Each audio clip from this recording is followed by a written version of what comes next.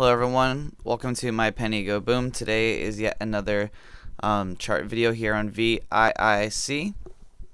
We're looking at the 1 day chart here. Each one of these candles represents 1 day of price action. So today, we saw our first red day and literally a monstrous move, and that was coming sooner or later. People were going to take some profits, but let's look at the overall picture here. The overall picture, for as high as we've gone up here, this really, we dropped, we did drop 21% today, but we are sitting on, we are sitting on some support levels. Now, like I said in yesterday's video, that a lot of times when the price approaches the, let me zoom out so you can see it better.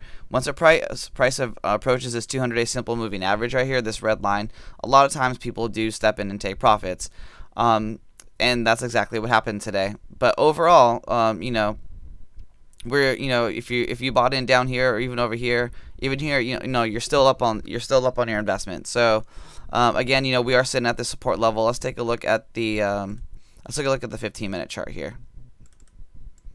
So this is just this right here, this little area. This is for today's action. We came out of the gates just completely swinging. It's bang, bang, bang, bang, bang. Just like I said, riding that upper Bollinger Band. When you're riding that upper Bollinger Band, you can continue to see the price go. But then halfway through the day here, we started to see some profit takers really step in. And just started taking profits. The big resistance going into today, like I said, was the 0394 area right here. Again, broke through it, and then we came down. The price did fight in this area, because you can see here from yesterday's action that a big support was at 0305. Again, that was broken as well. But let's focus here on where we are now. We are seeing here that there were some nice buys that did come in here towards the end of the day.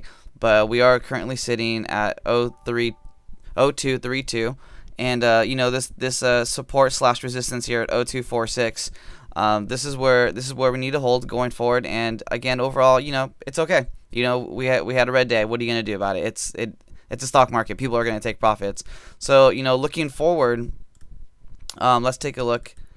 Here we go. Let's take a look going forward. Tomorrow if we can hold this line here, if the longs can stay here, buy some shares, maybe we can continue to get this moving back up. But there was some, I don't want to call this consolidation, but there was some nice, during the selling today, you have to anticipate a move like this. So tomorrow, could go either way, but let's just focus on holding the support here, getting back to 0242, and then moving forward from there.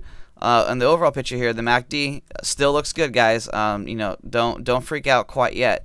The MACD still does look good. It's a good indicator. And the RSI, a lot of people have been talking about the RSI. RSI is now at 68. It's reset itself nicely.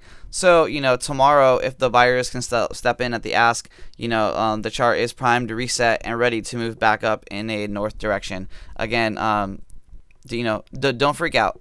Even though we see a red, in my opinion, it's not time to freak out if you bought in around here. So let's see what happens tomorrow. The stock has a lot of potential. Once we do, in fact, break this line here at the 200-day moving average, and hold above it, I anticipate some pretty good gains.